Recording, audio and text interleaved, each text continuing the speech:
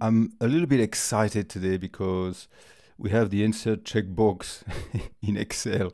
I've done a lot of habit tracker where I use a different method, and the method is just this grid type, and you just put anything and then that gives the color, which I like, which I think is very visual in a way. So, but I thought I'll try these checkboxes. I've just done a quick short on this, and I wanted to see if I could transform this with checkboxes instead.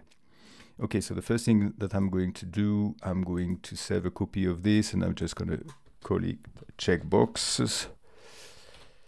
And then let's see how we can do this. So a checkbox, you insert it very easily, just in case you don't know how it works. It's just insert checkbox here, and I give you a checkbox. And the idea is this is the false value when it's not ticked, and as soon as you tick it, it becomes true. Can you believe it? And there's no maybe. It's either true or false. Okay, so, but what I had here was different. I was just inputting anything, and as soon as the system know that you input something, and I think I was doing that with the format cells.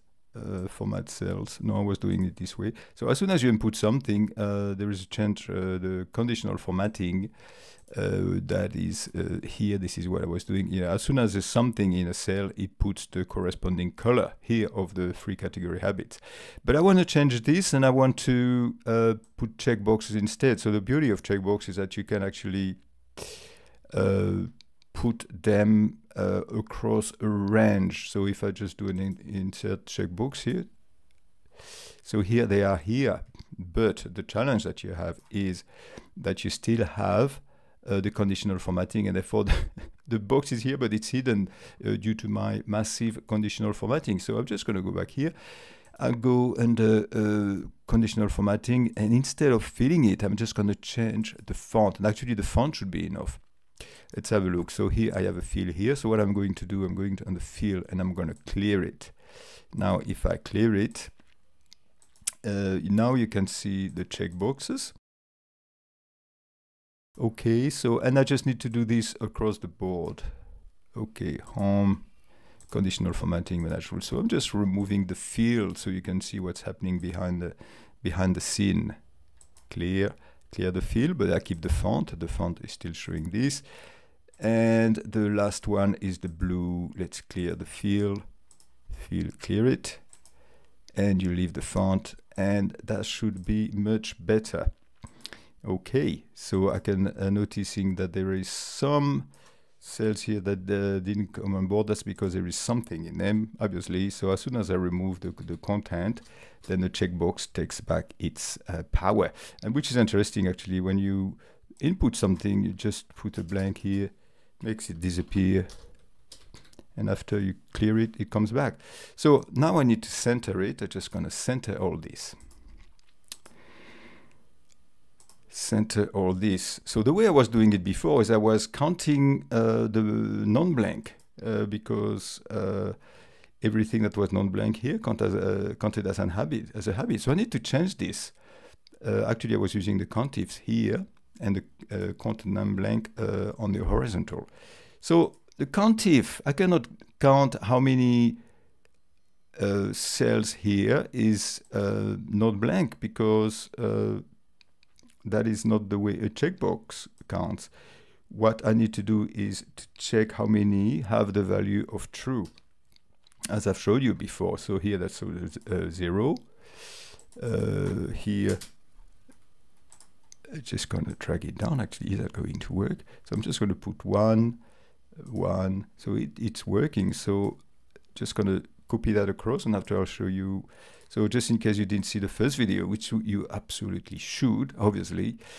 Here I'm counting how many of cells in this column is true. So that means has been ticked.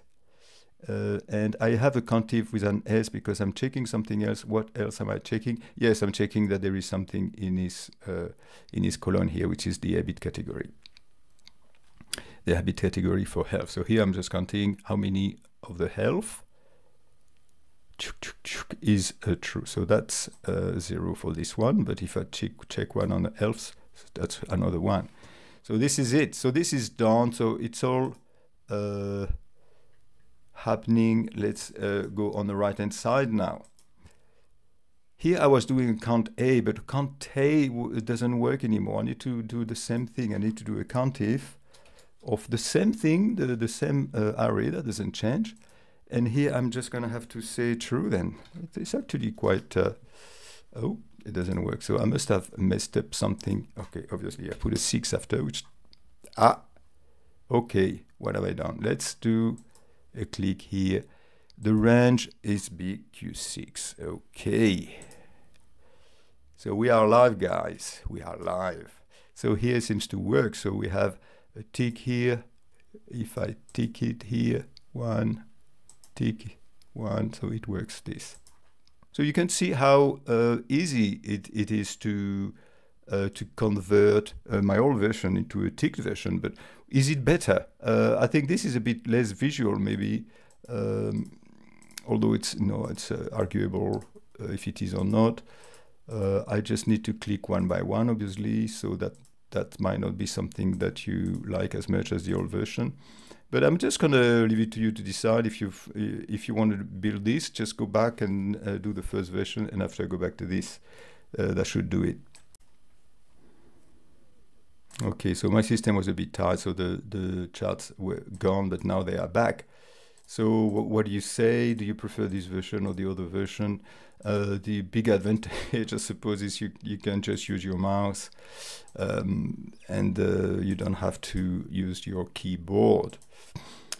I am not sure which one is the best, but anyway, so I'll leave you with this, and just wanted to have a quick demo on that one. So I'm just going to remove this.